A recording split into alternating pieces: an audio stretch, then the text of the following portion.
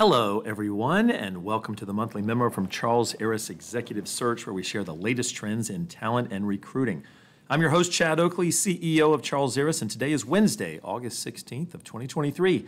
The first Friday of the month was a little over 1 week ago, August 4th, and like every first Friday of the month, the U.S. Bureau of Labor Statistics released their monthly jobs report. As always, we will give you a quick reaction to that report and what we're seeing in the marketplace here at Charles Aris.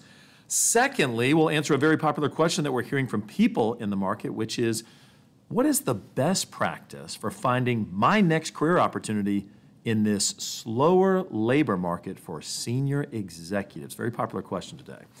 But first, as always, let's start with the jobs report from Friday the 4th. 187,000 new non-farm payroll jobs added in July. 187,000 is a respectable number in the grand scheme of things, even though it does mark the lowest number of new jobs created in 30 months, replacing last month as the lowest month. In other words, the last 2 months have marked the 2 lowest months in job gains seen over the previous 30 months. Clearly, the rate of job growth is slowing, but the good news is that that's exactly what Jay Powell and the Fed are trying to accomplish in an effort to stem inflationary fears. The other key data point from the July report is that the unemployment rate dropped from 3.6% down to 3.5%, close to the 50-year low of 3.4% we saw in April of this year. So even though the rate of new jobs created is slowing, it is still a very tight labor market out there. Perhaps the best evidence of that tight labor market is the year-over-year increase in hourly wages, which hit 4.4%, definitely higher than what the Fed would ideally like for us to see, which is closer to that 2% mark. The other piece of cautionary news is that the number of hours worked dropped slightly in July, indicating that employers have less work for their employees to do compared to the previous month. But on the upside, employers are not laying off their employees. They are simply scheduling them for fewer hours. That would indicate that employers are optimistic about the future and don't want to get caught short-handed when an increase in business eventually shows up. You know, there are a lot of ways that we can interpret this data, and depending on who you are, you could see this jobs report as good news or bad news. But I always like to take it from the employee's perspective. And from the employee's perspective, this is all pretty good news. If you want a job, there are a good number of opportunities to choose from, and wages have never been higher. Let's hope that we can continue to maintain full employment while still lowering inflation. All this good news aside, it is not all rainbows and unicorns for everyone. Some companies are still conducting layoffs, and here at Charles Aris, we've seen an uptick in companies eliminating roles at the more senior levels. Our current economy has proven to be one of those strange situations whereby senior level executives are perhaps at a greater risk of losing their jobs compared with their junior counterparts, which is simply a manifestation of when companies were caught short-staffed at the more junior levels coming out of the pandemic. No company wants a repeat of those very trying times when they couldn't find enough hourly workers. So some companies are making a trade-off, keeping their junior level staff and laying off some middle and upper level management positions instead. And that brings us to part 2 of our monthly memo. What is the best practice for finding my next career opportunity in this slower labor market for senior executives? If you've caught yourself in one of those situations where you're looking for your next opportunity, hopefully this will be of value. Here at Charles Aris, we have had countless career discussions with executives over the course of our 54 years in business. And those conversations have allowed us to hone a 5-step process that we believe is the best way to find your next career opportunity. So I'm going to outline that 5-step process. But before I do, I want to highlight that nowhere in this 5-step process does it say, get in touch with executive search firms. And this might surprise some of you, given that Charles Aris, of course, is an executive search firm. But let's talk about why. First of all, is it wise to get yourself on the radar screen of executive search firms? Absolutely, of course.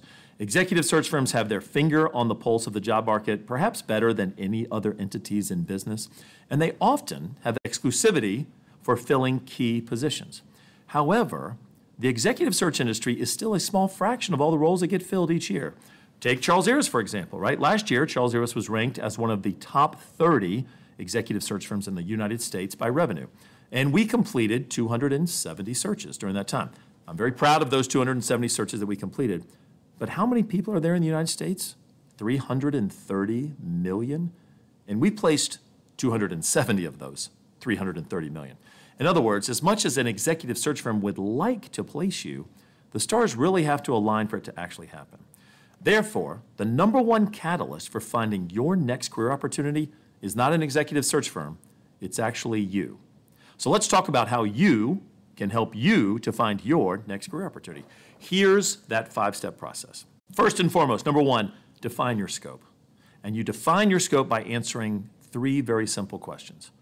What industries do I want to work in that my skill set applies to? And you should have no more than 2 industries, and odds are they're pretty darn tightly correlated. Number 2, what size company am I comfortable working at? Am I a startup person? Am I a mid-sized organization? Or am I a large corporation?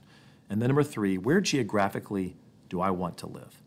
The classic mistake that many job seekers make is defining a scope that is too broad. Remember, you can't boil the ocean. Narrow your scope aggressively and know that you can expand later if necessary. By narrowing your scope, you will dig deeper in those spaces, which will allow you to find hidden opportunities, which are always there.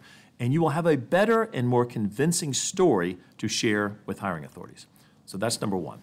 Number 2 is to create an exhaustive list of all the companies that meet that scope. That intersection of those 3 questions that we just went through, create an exhaustive list of all the companies that fall within that scope. A manageable scope is anywhere from 15 to 50 companies that align with your career goals. Any less and you're unlikely to find a good opportunity, and any more and you'll spread yourself too thin. There are multiple ways to find this information. You could use simple services like LinkedIn, or certainly Google. Something as simple as chemical companies in Chicago will get you started if you're interested in chemical companies that happen to be in Chicago. Or if you have access to pay services such as Zoom Info, those can work a great deal as well. So number 2, just simply create a long list of every last one of those companies that fall within that criteria. Number 3, research and prioritize your list of companies, right? Simply go online, review the websites of each company in your scope, force yourself to rate each company as either A, high interest, B, some interest, or C, no interest at all. It's easy to fall into the trap of prioritizing companies based on the open positions they list on their website, but don't make that mistake. This is not about what positions a company has listed publicly, which is never an accurate reflection of a company's hiring needs. Instead, you're simply trying to prioritize which companies you want to work for, regardless of who you believe they are looking to hire. 4th, identify and reach out to the appropriate hiring authority at your top target companies. The hiring authority is effectively the person to whom you would report if you were to join the company. This is not human resources, unless you desire to be in a human resources position. Leverage LinkedIn and classic Google internet searches to identify who that person is. So identifying them is one, but then you've got to reach out to them. And how you reach out to this person and what you say to them is clearly important, and this is where the rubber meets the road, everyone. You can start with an email or a LinkedIn message, but you should plan to follow up with a phone call as well. Whether you're sending an email or leaving a voicemail, a simple, straightforward message is best. Your email and voicemail script, which you should write out and practice, should include the following topics. A, this is who I am. B, this is what I do or have done. C, I have no idea if you're looking for someone like me, which provides a nice disclaimer that allows the hiring authority to drop their guard. And D, I'm interested in you, and I would appreciate the opportunity to set up a time to speak or to meet with you. Note that when calling, you will likely get this person's voicemail. In this case, your message should largely be the exact same as what I've just outlined above, just in an executive summary format, no more than 1 to 2 minutes in length, which means you've got to be very tight. Many of you will be calling a senior person at that company, and it's likely that you might get their assistant on the phone. In that case, you should communicate with the assistant exactly in the exact same way that you would be with the hiring authority, as they will be passing your message along to their boss. Many of you might be asking, well, why am I calling a hiring authority if they don't have a job posted? The reason is twofold. A, many companies don't post every role they're looking to fill, especially not senior positions. And B, hiring authorities are always looking for great talent, even if they don't have an open requisition. I've heard countless executives say, I don't have an opening, but I'll create one for this person. You might also be saying, wait, phone call? In today's day and age, you really want me to call this person? And the answer is yes. Pick up the phone and call them as well. Don't just rely on email or LinkedIn, which is the path of least resistance. It's harder to make that phone call, and doing so will definitely help you to stand out, and it makes you unique. It also allows the hiring authority to hear your voice and to hear your professionalism, and that will make them more likely to be willing to return that call and speak with you. Step 5, lastly, just be highly appreciative of those who help you. Be sure to send a brief thank you email to everyone you interface with. In your email, be sure to list your career goals in 2 sentences or less, very short and sweet. And don't hesitate to attach your resume. You'll be surprised by how many calls you get from people who received your resume from a colleague that you sent it to. The key to this entire approach, everyone, is polite persistence. Don't just email and call the hiring authority once and give up. These are busy people. There are a lot of things vying for their attention. Our rule of thumb is to email the hiring authority and then place your follow-up call no later than 5 days after. Rinse and repeat this process no less than 3 times. It shows that you're serious, and companies only want to engage with serious candidates. There you have it. Clearly, this 5-step approach is not easy.